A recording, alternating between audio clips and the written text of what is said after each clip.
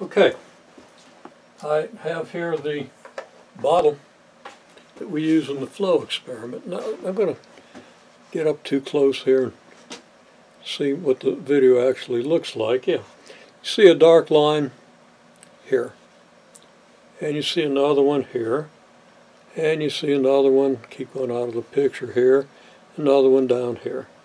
And there's a couple smaller lines down here. And down at the bottom, turn it this way, there's a spout that water can come out of.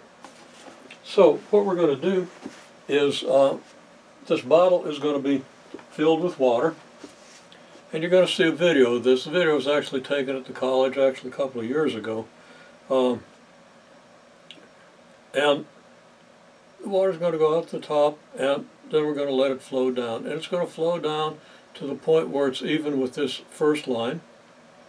And you're going to pause the video, make sure the water's right on the line, whatever, however you interpret that.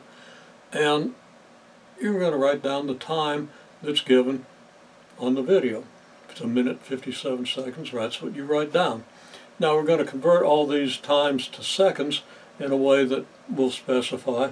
But you don't do that. You don't do any arithmetic when you're observing something. You don't do any calculation. You don't do any interpretation. You write down what you see, which would be some number of minutes, some number of seconds.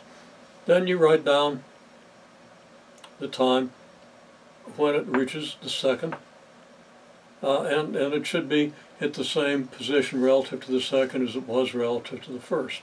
Now I'll tell you in the video, you won't even see this second line until the water gets very close to it because of glare. The others I think are pretty clear, and you'll certainly see it once the water gets to it anyway. So the water comes down to here, you record it. When it gets here, you record it. You can see this last little dot, you record that. And then you record when the water stops flowing and starts just dripping. You record that time, because at that time we say that the water level is even with the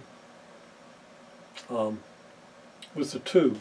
Now, you know, I brought home a meter stick, and I don't have it, but I'm going to make measurements, and I'll put those into an email, and I'm going to measure from here up to this mark, from here up to this mark, from here up to this mark, so we know the levels of these marks. I think this one's at about 147 centimeters, maybe this is at 94, something like that. We've measured them before, but 147 millimeters, not centimeters.